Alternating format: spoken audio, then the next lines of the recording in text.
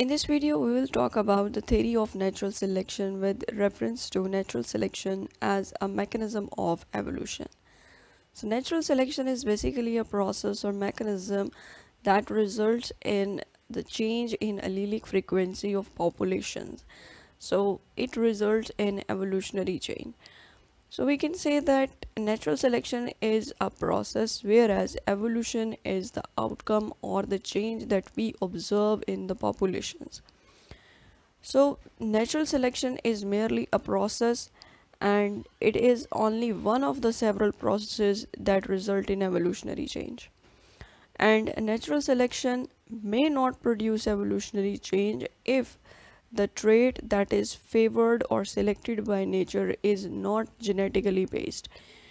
Natural selection will result in evolutionary change only if the trait that is favored by nature is genetically based. So for natural selection to occur and result in evolutionary change, these three conditions must be met. So first of all, variations must exist among individuals in a population. It means that for a particular trait, there must be variations among the individuals that are present in a population. If variations are not present, then nature cannot favor some of the individuals. There is no variation, there is no natural selection. Next is variation among individuals results in differences in the numbers of offspring surviving in the next generation. So if there are variations and nature will select or favor the individuals that have the best possible traits or combination of traits that help them to survive in that particular environment. So due to this favor, some of the individuals will be more successful at producing offspring as compared to others. So this means that there will be a difference in the number of offspring produced by different number of individuals that have different variations. So these variations must be genetically inherited. So it means that if the variations or traits have a genetic basis that can be passed on to the next generation, then natural selection will occur and result in evolutionary change. So first of all, variations must exist among individuals in a population. It means that individuals that are present in a population, they must have variations that can be in their functional characteristics, physical characteristics, or behavioral characteristics. The variations must exist among the individuals, and natural selection will work by favoring the individuals that have some traits over individuals that have alternative traits.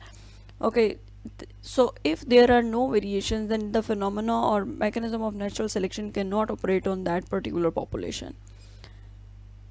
Next is the variations among individuals results in differences in the number of offspring surviving in the next generation. So if variations exist, some of the individuals that have different variations as compared to other organisms will be more successful at reproducing and leaving offspring as compared to other individuals. So they will pass on their genes on to the next generation. So in this figure you can see that the rock pocket mouse lives on the lava, whereas the apex pocket mouse lives on white sand. Why is this so? Because rock pocket mouse has the particular characteristics that enable it to live on that particular habitat, whereas the apex pocket mouse has those characteristics that favor that species of mouse to live on white sand. Okay, so according to the environment or habitat, the organisms with the best possible combination of traits are favored by nature, and if these traits have a genetic basis, they will be passed on to the next generation. Next is the variation must be genetically inherited. So for evolutionary change to occur, there must be a change in the allelic frequency of a population. So if the variations that are present in a population do not have an underlying genetic variation, means the phenotypically different individuals do not differ genetically, then differences in the population or number of offspring will not alter the genetic makeup of that population, or there will be no difference in the gene pool of the population, and hence there will be no evolutionary change. So it means that for evolutionary change to occur, there must be a difference in the allelic frequency of the population.